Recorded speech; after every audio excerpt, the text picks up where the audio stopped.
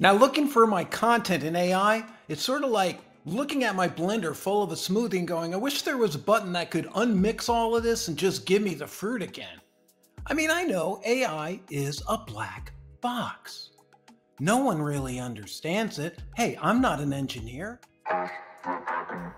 And I've been told I'll never understand it. And then a listener woke me up with a comment that just gave me like a triple take. Dang, it was so obvious. It's not that much of a black box, maybe not one at all. Now, with AI tools to detect and protect copyright, there's no reason that you as a creator can't use AI to protect your work.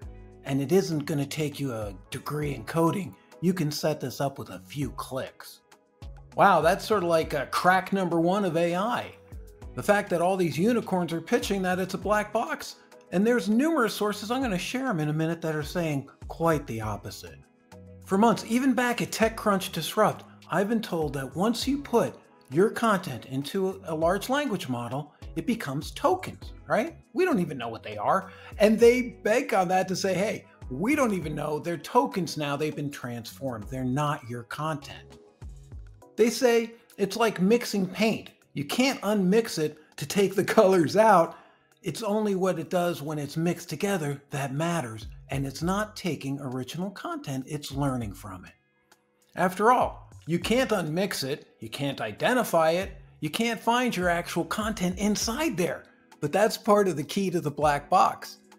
While we can't look inside, we can look at what comes out and we can look at what goes in. And there's a lot of things pointing to a much better world for creators than I would have thought of even a few months ago. Hey, I'm Declan Dunn, and this is the AI Optimist.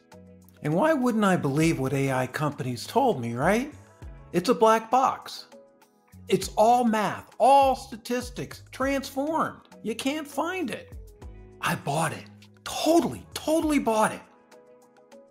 Thank you, listener, for pointing out the obvious and simple truths. There are ways to get your content out of AI, and if that's true, this whole copyright game blows up, and every large language model and trillion-dollar AI unicorn gets really nervous. Like when the New York Times spits out almost word for word its articles from ChatGPT. I'm going to show you how they claim to have done that in their legal papers. But the fact is, if I can ask AI what's in there, well, it's not memory.